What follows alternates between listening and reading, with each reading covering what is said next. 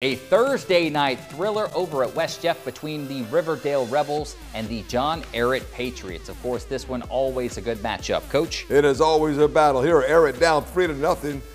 Terry Bowles, 37-yard touchdown pass to Darrell Taylor. Taylor puts it in the end zone, 7-0 lead. Ensuing Riverdale possession, Rita Ghazali hits Torrin Signal over the middle. He takes it 47 yards for the Rebels touchdown. They go back on top 10-7.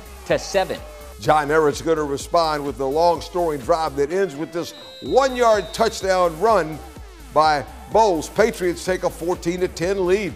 Now, later in that quarter, Ehret up 14-13. Bowles looks deep.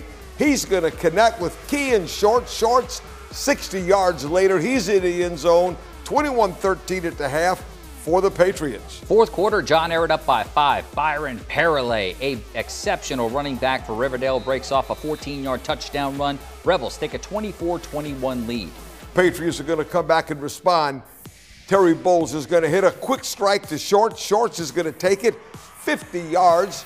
He's going to get caught from behind at the 15-yard line. What a nice play. Ehret's going to have to settle, though, for a 28-yard field goal by Santiago Piedri. Ties the game at 24, and it would go into overtime, Rich. Ehret opens the extra period. Rita Ghazali would find Zachary Brown, who, with the tremendous focus, walks off John Ehret on a Thursday night at West Jeff. Riverdale goes on to beat the Patriots by 3 in an overtime thriller, 30-27.